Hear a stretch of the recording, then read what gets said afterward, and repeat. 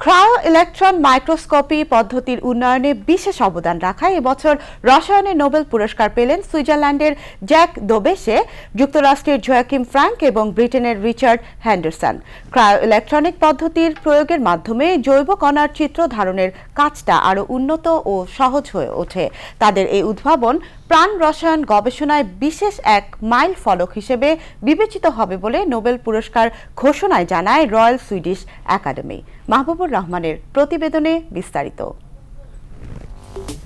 Cryo-electron microscopy পদ্ধতির বিকাশে বিশেষ অবদান রাখায় এবছর রসায়নে নোবেল পুরস্কার পেলেন 3 বিজ্ঞানী। বুধবার সুইডেনের স্টকহোমে royal Swedish academy of sciences এই পুরস্কারের জন্য সুইজারল্যান্ডের জ্যাক দোবেশে, যুক্তরাষ্ট্রের জোয়াকিম ফ্রাঙ্ক এবং ব্রিটেনের রিচার্ড হেন্ডারসনের নাম ঘোষণা করে। The Royal Swedish Academy of Sciences has decided to award the 2017 Nobel Prize in Chemistry jointly to Jacques Dubochet, Joachim Frank and Richard Henderson.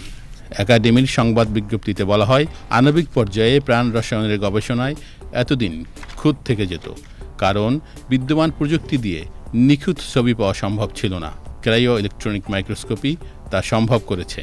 গবেষকরা এখন কোষের আণবিক পর্যায়ের যে কোনো অবস্থার ছবি ধারণ করতে পারবেন, যা জীবনের মৌলিক রসায়ন বোঝার পাশাপাশি প্রয়োজনীয় ঔষধ তৈরির ক্ষেত্রেও সহায়ক হবে।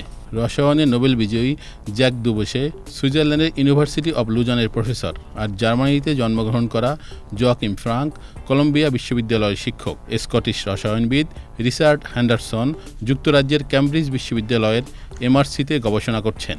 ক্রায়ো ইলেকট্রন মাইক্রোস্কোপি পদ্ধতিতে তাদের এই গবেষণা প্রাণ রসায়নে একেবারে আণবিক পর্যায়ে কী ঘটে সে ছবি ধারণ করতে সহায়ক, যার মাধ্যমে প্রাণ রসায়নবিদ্যা এক নতুন যুগে পা রাখল বলে মত সংশ্লিষ্টদের।